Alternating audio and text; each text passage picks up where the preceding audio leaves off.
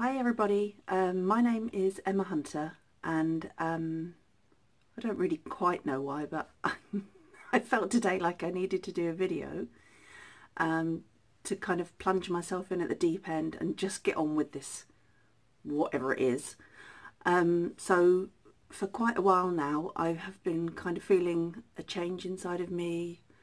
I don't even really know quite how to describe it, just a feeling like I need to get on and change my life, live kind of a more authentic life, I think, and really kind of peel back the layers and find out who I am and what it is I should be doing.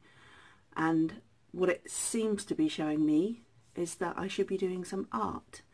And I have been crafting for a long time, card making, scrapbooking,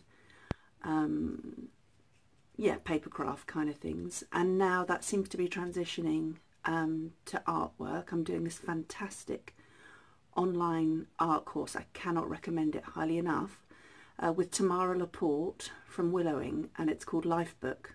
I'm doing Lifebook 2016, and it's a year-long online course where you get sent a lesson every Monday by email from Tamara or from some fantastic guest artists. And you can do it completely at your own pace. It's mixed media artwork and some fantastic kind of self-awareness meditations and things along the way. So that has been brilliant for me. That has really kind of opened up my eyes to what I should be doing. And at the same time, I'm also doing an online course with Melody Ross of Brave Girls Club.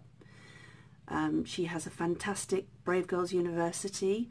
You sign up for a monthly subscription. You can finish at any time. And she has her Soul Restoration course, which has just been rejigged and refilmed. And again, that's an online course, a little bit of art, but basically it's all about restoring your soul. By the way, I've just watched that first bit back. Was anybody ever going to tell me that I have a lisp? I had no idea. Did you know all along, you lot? And nobody told me I have a lisp. How did I get to 46 and not discover that? Weird. Okay. So, I'm not really quite sure what the idea of these videos is going to be, but as you can see, I am a horrifically messy crafter slash artist. I almost hardly know of anybody that does creative stuff that isn't actually messy. I think it's something about the way your brain might be wired up. But I will try and tidy up a little bit, because if I want to show you anything, then you're not actually going to be able to see the desk. But I might do some time-lapse videos of a piece of art that I'm creating, or a bit of a tutorial in real time.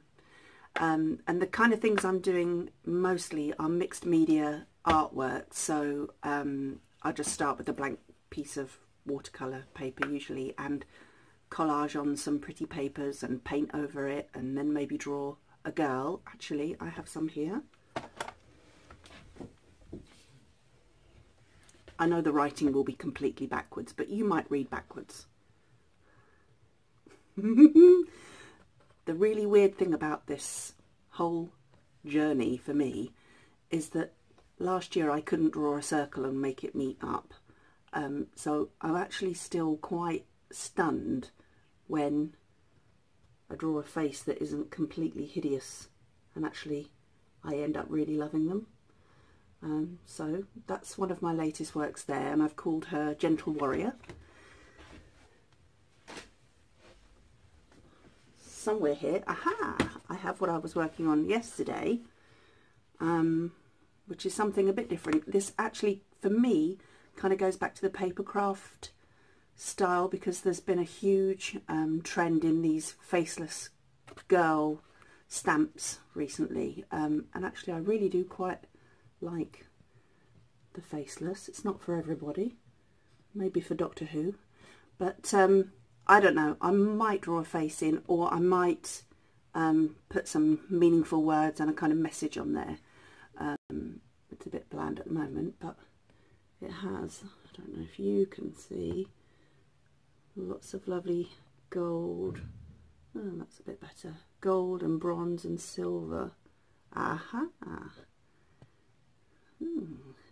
Anyway, that's the kind of thing I've been doing, but that's not probably going to be the only thing, because I have a terrible habit of keep trying new things and getting my head turned by Pinterest. I think we've all fallen foul of the Pinterest demon. Well, I hope you have. I have. And yeah, so I'd just like to bring you along on the journey, basically, and I really want to encourage people to not necessarily do art, but just to find the thing that makes their soul sing, basically.